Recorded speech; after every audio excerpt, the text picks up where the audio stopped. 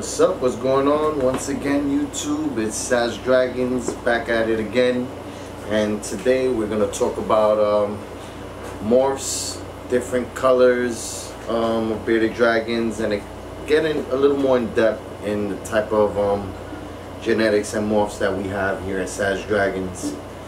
So first and foremost, I want to thank everybody that viewed our last videos and commented and subscribed. Thank you very much, appreciate it. If anybody has any more ideas or want to know anything else, we're more than welcome to do videos on anything that you guys are interested in knowing, getting to know. Feel free to ask questions, and I'll do my best to comment on each and everybody's response. Anyway, get to the topic of the conversation. First dragon that we're gonna have to show is the classic bearded dragon, which is usually a earthy tone bearded dragon. There's no special coloration in them. It's just regular, like sandy color, little greenish, sort of earthy tone. This guy right here, he's one of my oldest bearded dragons and my very first and the sweetest dragon you could ever know. His name is Peanut, the infamous Peanut. As you see, he was head bopping because he sees the ladies and he wants to show off for them. That's also something a bearded dragon does, the male, when he wants to impress the ladies. He tends to do a little head bop or do a little stomp, and that gets the ladies' attention. Right now, all the ladies are looking at him and waving. Anyway, his beard will tend to get black whenever he's doing that. He'll either do it for males to express his dominance, or for the ladies to get their attention and stuff like that. So Peanut here, he's weighing in close to 500 grams. He's kind of going into a shed right now, but as you can see, he's a regular scaled bearded dragon. He's beautiful, he's nice in size. He's about, grown bearded dragons could get about 16 inches long, more or less, from head to tail. Bearded dragons could get bigger, but they're German giants. I'm only going to explain the morphs and the genetics I do have at hand. There's also more out there which I don't have, but I will just explain what I have to give you guys more in depth on what we're talking about. So this is a regular bearded dragon. As you can see, he's Peanut. He's a big guy. Try to get a little in so you can get a closer view of him. As you can see, he's a regular scaled.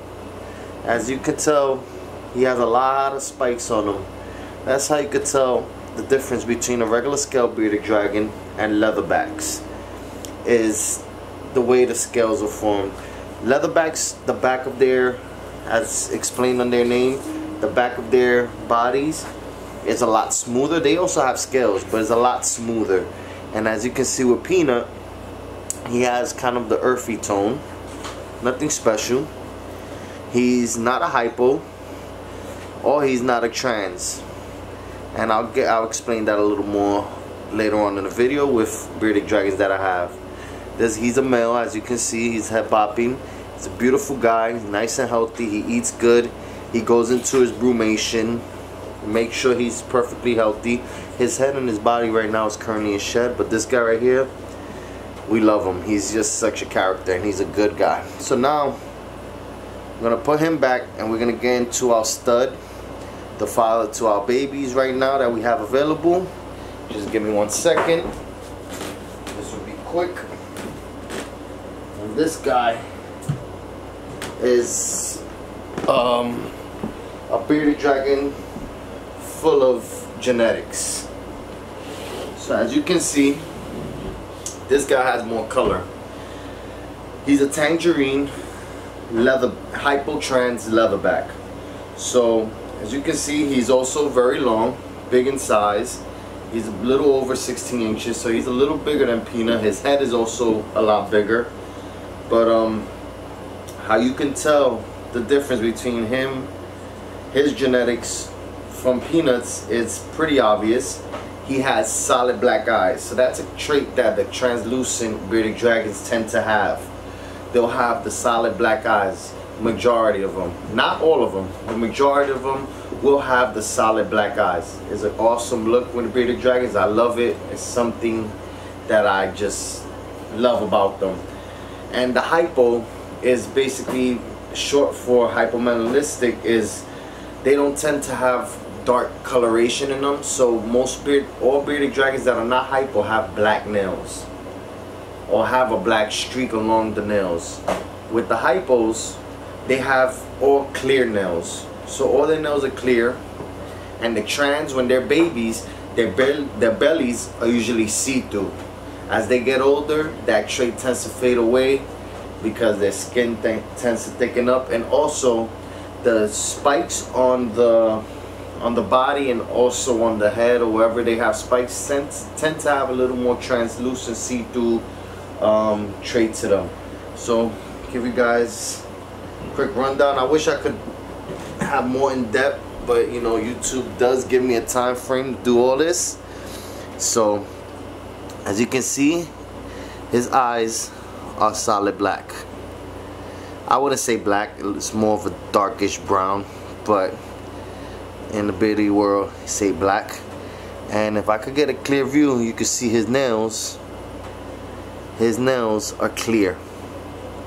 He don't have the see-through belly anymore for the simple fact he is not a baby and his skin thickened up. But when he was a baby, this was all blue. You basically seen his insides, is right through his skin. And this guy right here, if you've seen any of our babies, they got his size pretty much, and they got his beautiful colors. We're gonna show the mother of our babies in a minute, but this guy right here, he's a stud.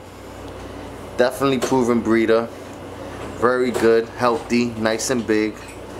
And this is our guy Jax, by the way. Once again, quick view on how he looks, and let's move on.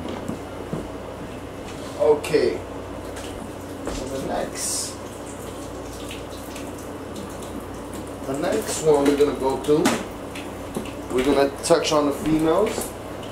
Now this is Nefertiti, and she's currently in shed, but she's also a little smaller. She's not fully grown. She's more, you could say, a sub-adult or juvenile. She's juvenile, hitting the sub-adult area, and she's a beautiful regular scale red hypo het trans bearded dragon.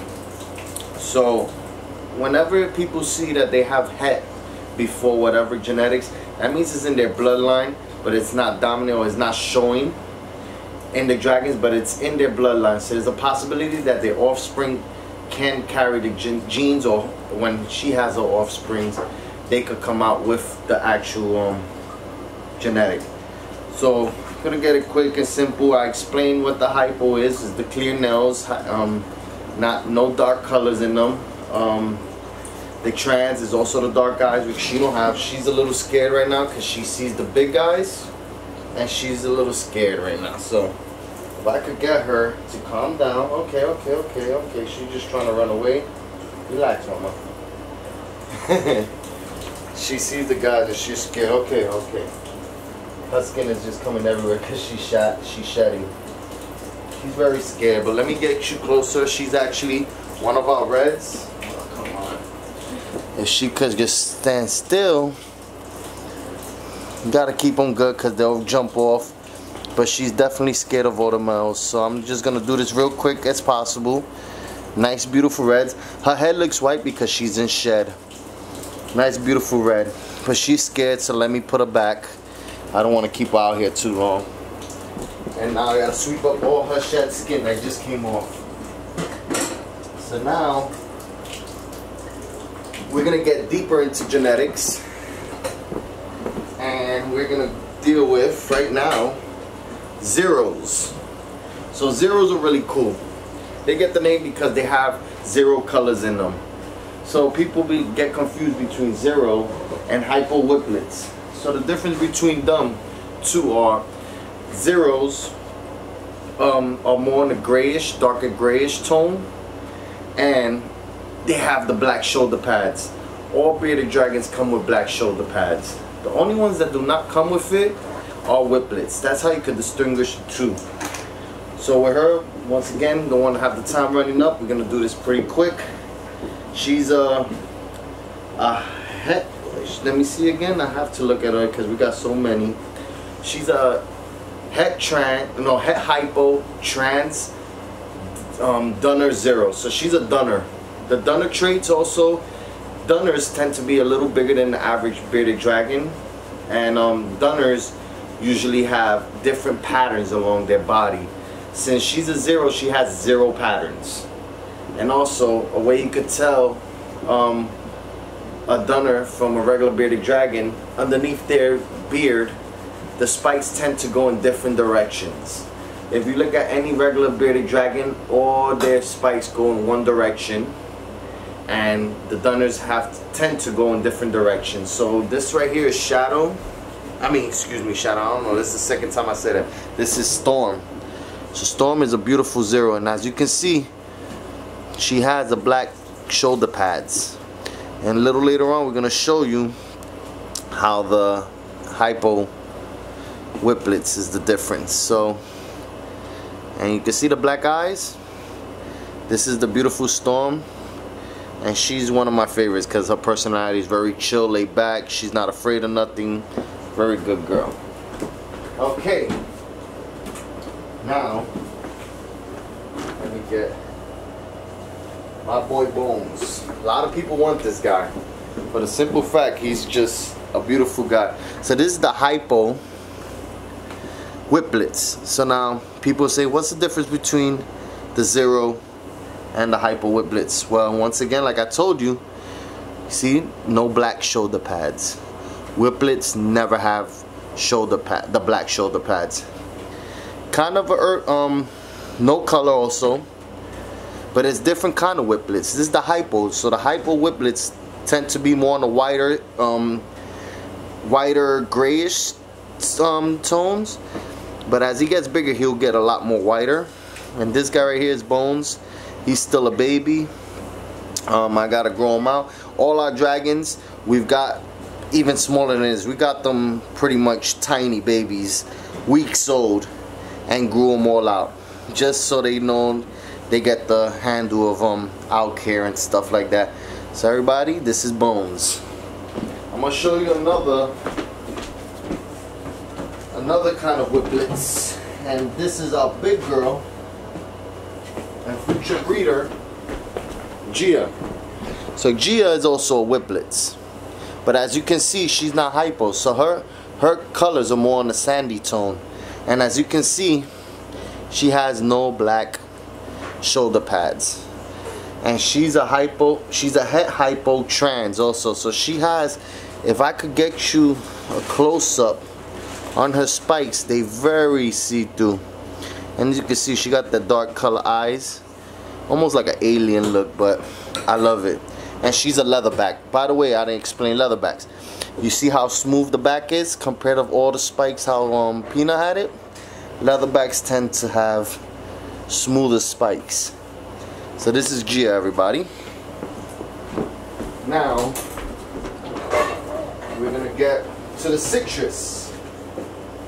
So the citrus yellows are more yellowy, on the yellow tone. Let me get her in the frame. And she's a hypo trans, so she has both traits. So she has the clear nails along with the black eyes. Her skin already thickened up, so she won't have the see-through. But she's also going into shed, so her colors are a little harder. But if you look at her tail, she's gonna have a very, oh, she sees the guys too. She's gonna have a very yellowish tone. This girl's gonna be a beauty, and she's gonna throw out some beautiful citrus babies later on. But let me put her back, because we're coming up upon the 15-minute mark, and I'm gonna try to get as much as possible. So now, this is the Dunner. We showed you a 0 Dunner. Now, remember I told you that Dunners have different patterns. So this is a pattern usually what a Dunner consists of. Instead of having all straight lines on their tails, Dunners have lines like this, and their patterns are different along the body. And like I said, this girl, she's beautiful too. She's a future breeder as well. and she's grown a lot since we had her, and she got beautiful patterns. This is, oh, Malibu was the yellow one. I'm sorry I didn't give you guys the name. And this is Chanel, and Chanel is gonna be a beautiful future breeder.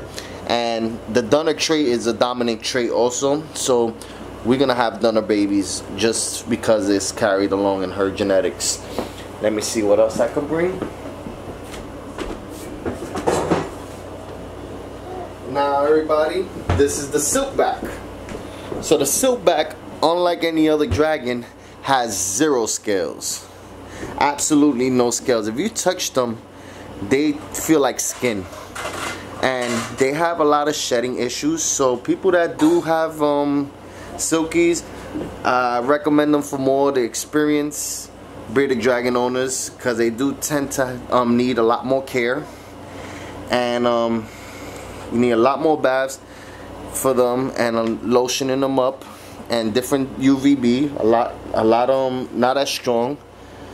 But this right here is Goldie. She's one of my clutches, my holdbacks from Jax and my girl Butter, and we just decided to keep her because we didn't have a Silky, and she's gonna be the only one that we actually do keep. We actually have about 5 or 6 for sale.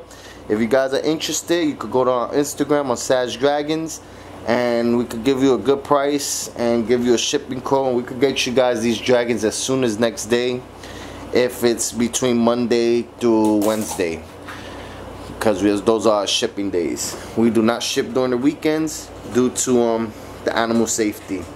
So this is a Silky, and she's a hypo as well, because her dad, which was Jax, was a hypo, but she didn't come out with the trans genetic, which is the black eyes and the clear skin, but she has it, so she's a het trans because of her daddy.